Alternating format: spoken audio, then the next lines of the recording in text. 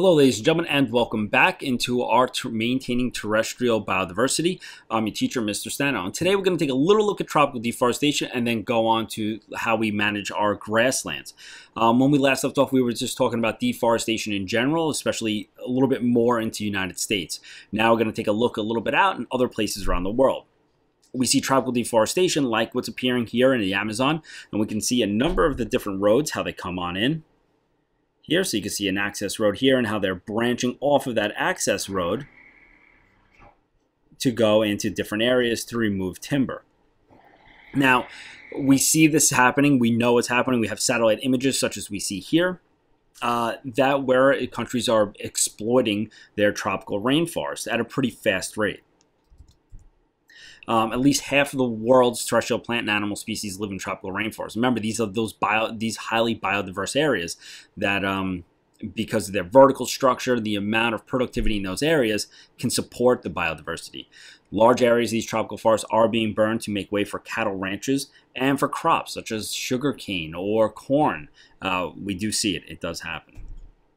Why should we care? Well, there are, besides the certain economic benefits, the ecological services that they do provide for us, there is a number of other chemicals and compounds that do come from these areas, from plants that are within these forest areas. So by protecting them, such as we see here, we may be holding on to some cures or some cancer-fighting chemicals from these areas.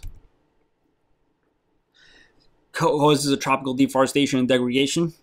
There are a number of things that are connected that end up having it. So basic causes, we're not valuing the ecological service that they're playing. So we're not valuing how much CO2 they take in or the amount of water filtration that goes on. Government policies may be existing or non-existing. Poverty, when people do not have money, they need to find ways to provide for their family. And if it means exploiting some sort of natural resource, they're going to. Population growth, probably the biggest one and worst one. As a result, what we see is between oil drilling, mining, flooding for dams, which we do see as dams are created, they're going to be flooding upstream areas for the reservoirs behind them. Tree plantations, cash crops, any number of these things right here are ways that our tropical forests are getting degraded. What we can do, reducing subsidies is probably one of the bigger ones that are encouraged by adding subsidies that encourage sustainable forest use that will help protect our rainforest, or removing subsidies on other industries, maybe certain oil drilling or exploration. By removing subsidies from those, then they'll be less prone to go into tropical forests. So it can work in two different ways.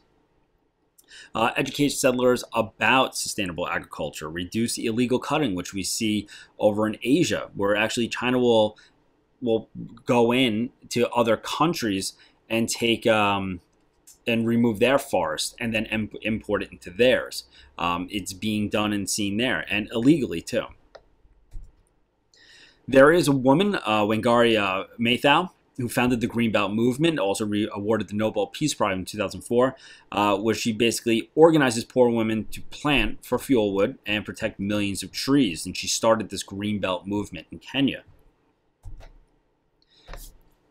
So now, kind of switching gears from our tropical rainforest, we're going to look at our grasslands.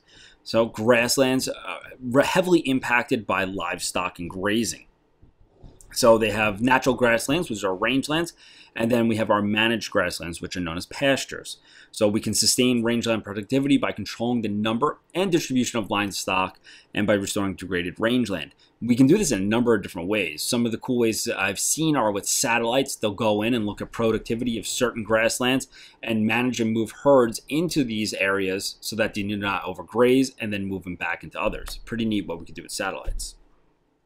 So overgrazing occurs when too many animals graze on an area for too long, exceeding the carrying capacity of that grassland area. Going in, removing all that vegetation, and like what you can see here, when you remove it, it ends up leaving these bare spots, will then open up for erosion to occur. Example, restored area along the San Pedro River. So when we manage the area, reduce the overgrazing, you can see how it can come back eventually through succession. Grazing on and urban development in America West. It's a big study. Ranchers, ecologists, and environmentalists are joining together to preserve the grasslands where the cattle are. So we can pay ranchers conservation easements, barring future owners from development. We see this actually out east on Long Island too, not with ranching, but with certain types of buildup of the area.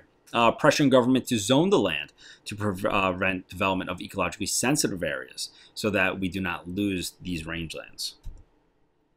Then we're going to have our national parks, moving into a little bit different area than from our grasslands. So here in the United States, we're lucky to have about 1,100 national parks, but they are threatened by human activity. Local people will invade for either poaching purposes or removal of some resource from there.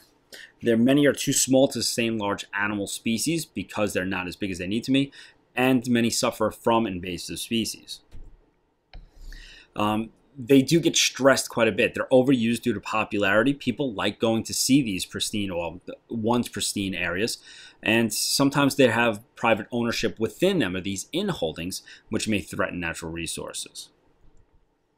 So these are just some suggestions for sustaining our national parks or expanding them. So survey wildlife in parks. Increasing funding is one of the bigger things. Buying up private land or inholdings that may be within the parks, or add new parkland near threatened parks to expand them and make them bigger.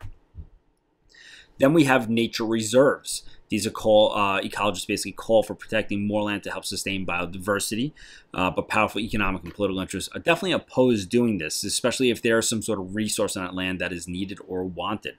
Currently, 12% of the Earth's land area is protected. You can see this is a little bit better than our marine reserves, where it's less than 1%. Only 5% is strictly protected from harmful human activities. And we would like to get up to about 20% of Earth's land being nature reserves. So here, we can see here in Costa Rica, they have definitely an amazement network of nature reserves, and people go and tourists will go here for this. Check it out, these nature reserves. Large and medium-sized reserves with buffer zones to help protect biodiversity can be connected by environmental corridors. These environmental corridors can be used in a number of areas, but what they do is they allow for wildlife to move through into different reserves while being protected at the same time. So here, this just shows like a model of how you can create a nature reserve and still have certain establishments within it. GIS systems, or geographic information systems, are becoming huge and popular in maintaining, building, and kind of figuring out a network of nature reserves. And it's basically using satellites to get information and layering that on top of maps and laying it with more information to try to identify and establish these areas that could be used for reserves. And it can also help prevent fragmentation of them. So we can use that all to kind of help protect, build, and maintain our nature reserves. In turn, this will slow down losses of biodiversity and kind of help protect our global hotspots. And this is looking at just the number of different hotspots that have been identified by ecologists around the world. So you can see just where they're roughly located. Nature reserves. So these wilderness inland is legally set aside in a large enough area to prevent or minimize harm from human activities. But only a small percentage of the land of the area in the United States has been protected as wilderness. So wilderness is, once again, another area that we'd like to explore, but only a small percentage has been set aside as wilderness. What we can do. Ecological restoration, how we can fix this as restoration, rehabilitation, replacement, and creating artificial ecosystems are such ways that we can kind of build up and maintain our natural areas and biodiversity. Okay, there's 5 basic science-based principles for ecological restoration. So we have to identify a cause, stop abuse of that area, reintroduce species if necessary, such as the wolves, protect the area from further degradation, and then use adaptive management to monitor efforts that are being done. Success to success. We want to make sure what we're doing is working, and if it's not working, how can we figure out ways to modify it? Will restoration encourage further destruction? It's a possibility. There is some concern that ecological restoration could promote further environmental destruction. suggesting that any ecological harm can be undone. But preventing ecosystem damage is far cheaper than ecological restoration.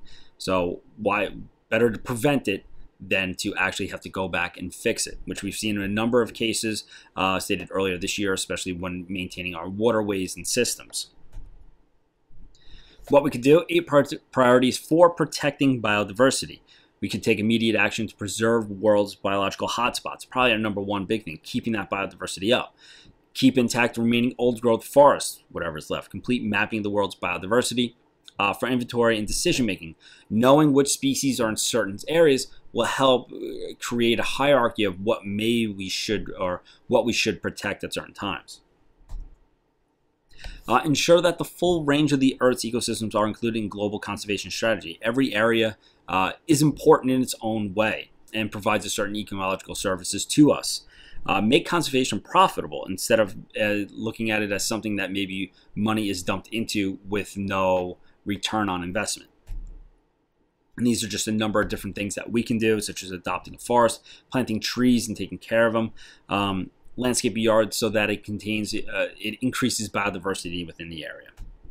And that's about it. So I hope you enjoyed this screencast, a little long, but huge amount of information that is needed to help us protect and sustain our terrestrial biodiversity. Hope you enjoyed these. Take care.